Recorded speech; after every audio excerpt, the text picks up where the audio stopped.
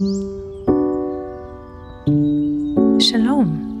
and welcome to Bible Stories as Blueprints of the Soul, your Biblical Hebrew podcast.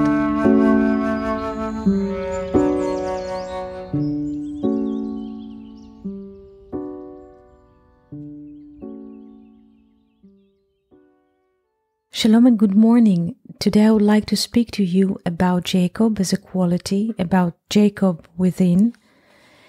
But before, I would like to start with his mother, Rebecca within ourselves.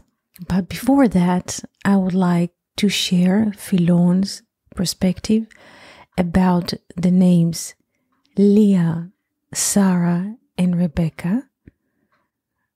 Philon says that Sarah, Leah, and Rebecca are not just matriarchs, as people tend to think. They're also qualities inside of ourselves, and they hold the virtue. In our previous conversations, we were discussing Leah as a virtue, also Sarah as a virtue. But now, maybe it's the time to speak about Rebecca as a virtue. The name Rebecca is written with 4 letters, Resh, Bet, Kof, and He. The value of the name Rebecca in Hebrew, Rivka, is 307. 307. When we take the 0 out, we remain with 37. 37 is the value of Hevel in Hebrew. Abel, the first shepherd. Hevel. So Rebecca, in her code, carries the structure of a shepherd. But a shepherd has 2 aspects within: the vertical and the horizontal. The word shepherd in Hebrew is ro'eh, resh, ayin, hey. The value of ro'eh, shepherd, is 275.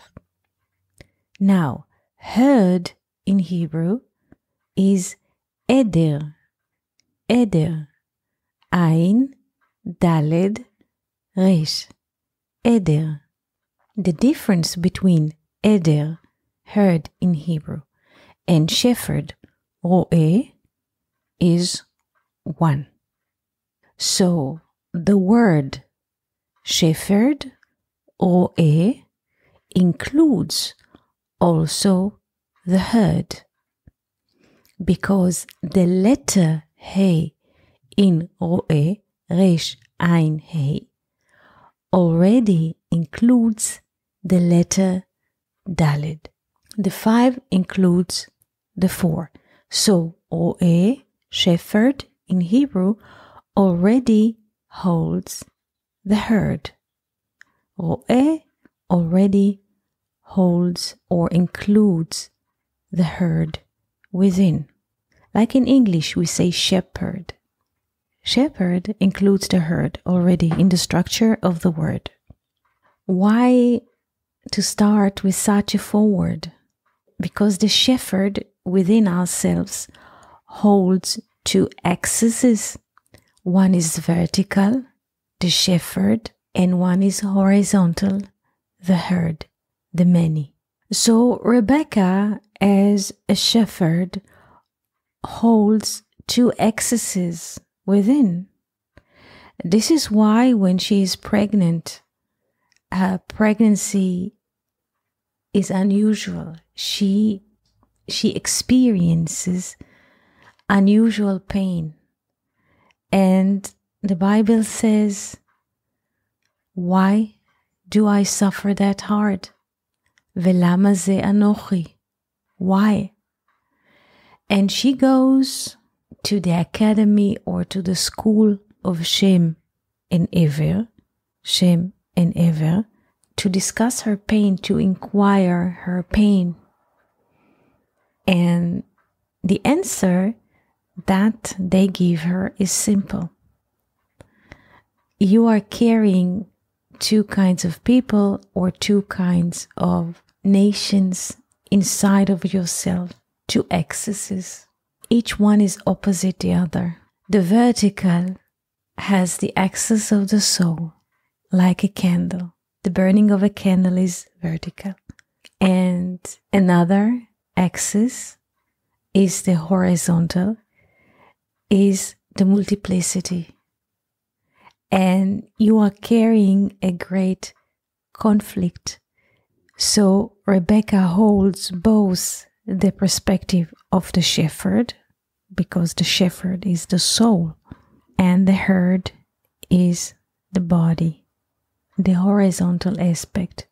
And Rebecca's pregnancy continues until the point of birth. In her birth, twins are coming to the world. The first that goes out of the womb is the horizontal one, is Esau. And the second that comes outside of the womb holding his brother Hill is Jacob. He is coming the second in space and time, but he is the first to be conceived in spirit, because the soul, the human soul, is proceeding or is generating the human body. Without human spirit, we shall not have a human body. So finally, at the moment of birth, two axes or two aspects of our life getting out of her womb. Esau, the horizontal, the multiplicity, and Jacob, the vertical, the shepherd. When Esau is 40 years old, he is marrying several women and has more than several children. Rebecca sees this picture and she doesn't want to live anymore. She said, Katzti bechayai, I have enough of this. I don't want to live anymore if this is the picture that I'm going to see. Just multiplicity of people with no soul, with no conversation. And she asks Jacob to move on in his life. Jacob also, while fleeing from his brother Esau, spends 14 years in the Academy of Shem and Ever learning. And I would like us to move to another perspective of a shepherd in Hebrew. Ro'eh in Hebrew is a shepherd. Resh Ayin Hey 275. But Baal HaSulam says something very interesting about the word Ro'eh, Resh Ayin Hey. Once we change the letter Ayin, which is 70, in the letter Aleph, which is 1, we get a new word, Ro'eh, the one who sees. Like the Bible speaks about the prophets as people who can see, Ro'eh. They see the divinity. They see the divine speech being manifested wherever they walk. So, Ro'eh, shepherd, is not just shepherd in the English meaning, but this is the one who can see all the different aspects or all these different parts of the puzzle or of the mosaic coming together as one picture or one speech.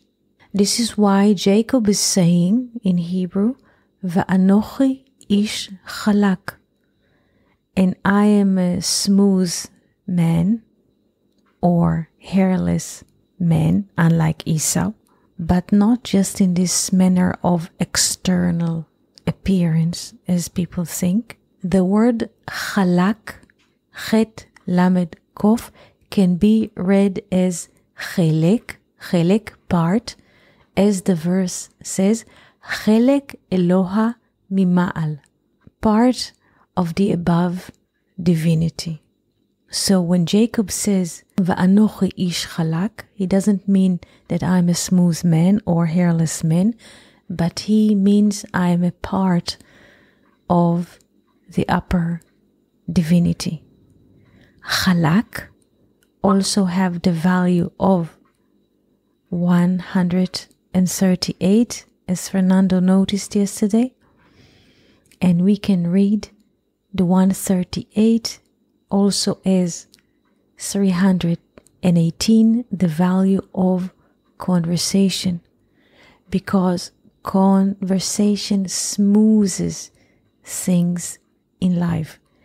When we walk and converse, it is easier to move, because time is like a straight angle. There's a lot of conflicts in 90 degrees angle. 90 is the value of water in Hebrew, and water marks time. So when we have conflicts or disagreements, it's like 90-degree angle. Like people go to a junction, two cars are running into one junction. We might have not a pleasant moment, let's call it like this.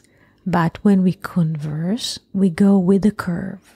Conversia, with the curve that comes, and in this manner we can cross many hard, tough moments, because we are being related, or we are relating to the one, and the one is always above time and space. When Jacob says Va'anochi ish chalak, and I'm a smooth man, he means, and I'm apart from the divinity above, and I am able to converse and to move in time. I'm not static, because Esau sits in Mount Seir, in the hairy mountain. Esau does not move. When people do not move, they become angry. All of those things are connected. Another aspect of Va'anochi ish chalak, and I'm a smooth man, or I am a part of the divinity above, is the value of 138 is like 318, like a conversation, or like the value of the term, the voice of Jacob. The voice of Jacob, Kol Yaakov is 318. The hand of Esau, Yedei Esav, is 400. Check it and you'll find it. Now, when Jacob says in Genesis 32, Im Lavan Garti, I dwelled with Laban. This is not just historical reading of a fact that happened 4,000 years before our time. Im Lavan Garti, it means I lived with the light. Lavan, or in English, Laban, is the Bible terminology for light, because white holds all the other colors in itself. Now, the value of Lavan in Hebrew, Lamed Bet Nun, Lavan, is 82. Lamed is 30, Bet is 2, 32, and Nun is 50, together is 82.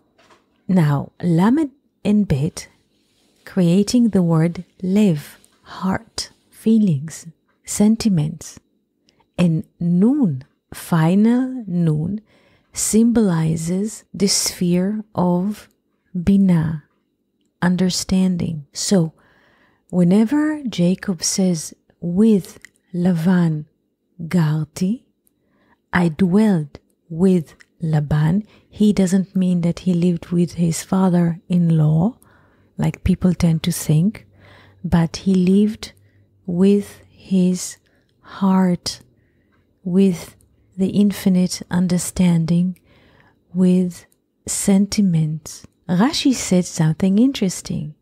He says the following: Garti holds the value of 613, like the value of the good deeds that appear in the Bible. Taryag mitzvot, Taf Resh Yod Gimel, Taf 400, Resh 200, 600, and Yod Gimel are 13. So, with Lavan Garti, I dwelled with a heart. I dwelled with infinite understanding.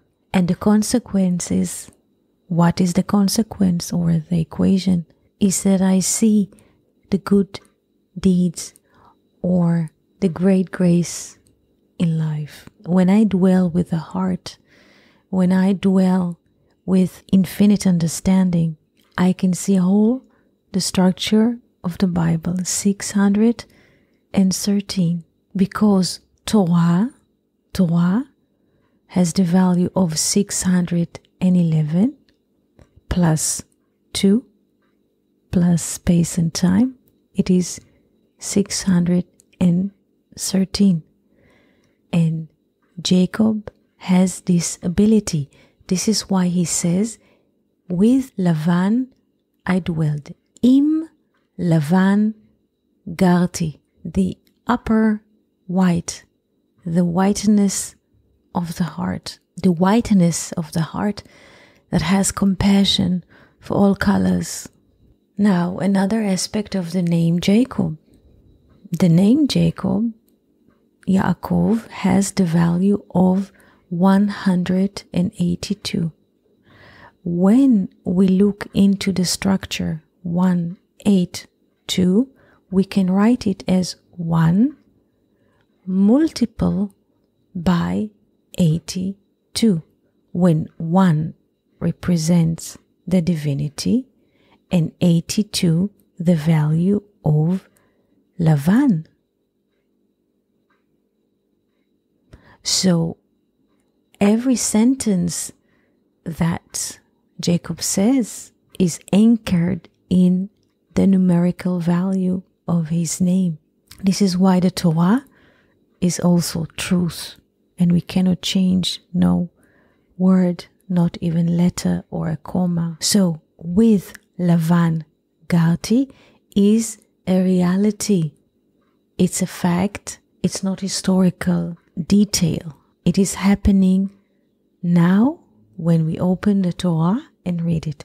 Im Lavan Garti. With the upper light I dwelled. And then he continues. Va'echar ad ata. And I'm delayed. This is the speech that Jacob asked his messengers to carry as a message for Esau. Va'echar ad ata. I dwelled with the upper light. But again, this is not historical reading of the text. So what does it mean? Va'echar ad ata. And I'm delayed until now. When a person lives with his heart, because we can ask, what is the aim of us being born even to this life? Why do we come here and manifest it as human being? We could be abstract spirit. We are coming here to experience the life of a human heart on earth. And Jacob is corresponding with this aim, the aim of creation. So continuing his speech, Im Lavan Garti, with the upper light, or with a heart that understands, I dwelled and I understood the meaning of divinity. Va'echar ad ata, and I'm delayed. If a person lives with divinity, why is he delaying? Person who lives with divinity is delaying in a relation to people who do not live with divinity. Because while the time person dedicates his life for divinity, people already being busy in the horizontal axis, and they manage to capture a lot of what the horizontal axis offers in life. This is why Jacob says, Im Lavan garti, with Lavan I dwelt, with the upper light, with infinite love and understanding, and I'm delayed. Also, there's another perspective, and this comes from David in his Psalms 139:5. David says, Achor v'kedem tzartani, you created first the back end of me, v'tashet alai kapecha. You created the back end of me, meaning first the night aspect of me, first the vessel, which is called Achor. Achor is the back end. There's always evening before there's a morning, like in Genesis 1. First we have a vessel, the darkness, and then we have the light, the morning, or the recognition. The night always preceding the day. This is why David says, Achor v'kedem. Achor is the back end or the black night, and kedem is not just east geographically, but kedem has the value of 144, like Adam or truth. So Achor v'kedem, night and day, or vessel, or flesh, and then spirit. You created me, and you laid your hand upon me, that I will not know that I'm a spirit. Because in the first part of our lives, we think that we are bodies moving somewhere, living like everybody else, because this is all systems and institutions are telling us this is our body, those are my parents, and so this is my neighborhood, my country, and so Achor v'kedem. First we come to term with the physical or the material aspect of our lives, and then we move into the direction of human being. And all of this process is hidden from us for a reason. This is why David says, Vatashet alai kapecha, you have put your hand on me, or over me, or above me, that I will not be aware of this process. Why? Because kaf, a hand or a palm, has the value of 100. 100 is 10 double 10, or 10 in the power of 2. The sages are saying that Adam Harishon was a divine creature. He's supposed to live 1,000 years. 1,000 is 10 in the power of 3. 10 in 3 dimensions. 10 double 10 double 10. 10 in the power of 3 is 1,000. But after he ate from the tree of knowledge and was puffed with self-importance, his spiritual height became 100 cubits. Me'a ama. Me'a ama. 100 cubits. So the spiritual height of Adam minimized from 1,000, from 10 in the power of 3, which we can read also as love. 10 plus 3, we can read it as love.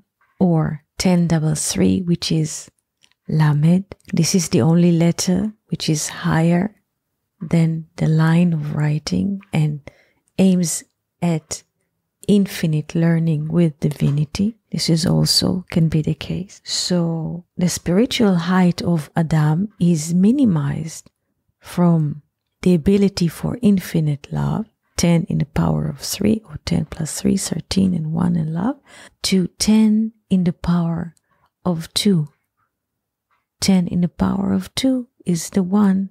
10 plus 2 is the 1 who lives only in time and space, like in 12 months, but doesn't see the spectrum that holds the 12 months. She's 13 in love, doesn't see the ring of fire. So this is what David is saying. Achor v'kedem tzartani.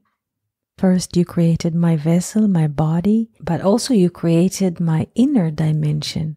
Because Kedem is not just east, where the sun is shining from, but also is where the soul is coming. So Achor, first the vessel, then the light, the inner light, but you put your hand above me. You diminished, in a way, my spiritual height, or I experience my height is two-dimensional, because your intention is first that I will sense and I will grow gradually.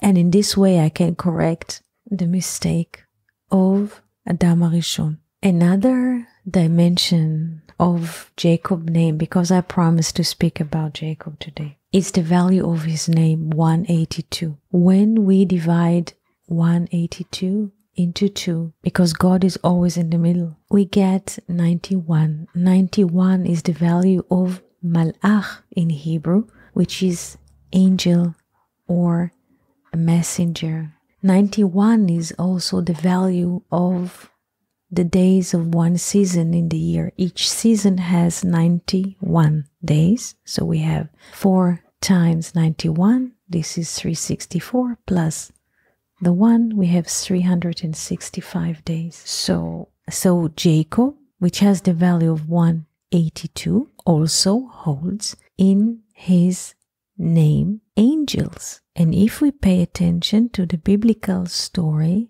we find around Jacob angels. He dreams about angels, the dream of the letter. He sends angels or messengers to his brother Esau. When he comes from his father-in-law country, angels are receiving him. The book of Zohar says those are the spirits of Abraham and Isaac, his forefathers. And when he blesses Joseph's children in Egypt, he says, the angel who blessed me, HaMalach.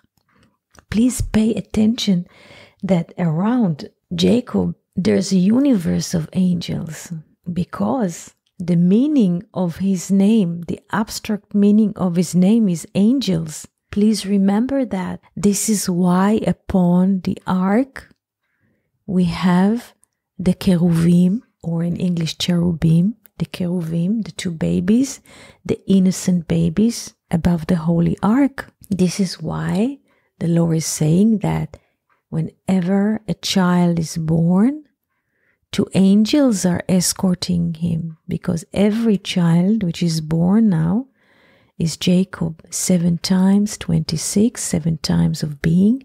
He is born into time and space, to 7 days of creation. Please pay attention to all of these laws and put all of them together as one perspective.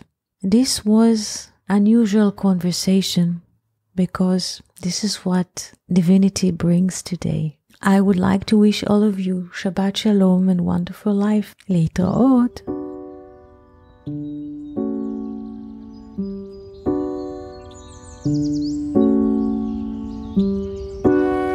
Thank you for listening to Bible Stories as Blueprints of the Soul, your Biblical Hebrew podcast.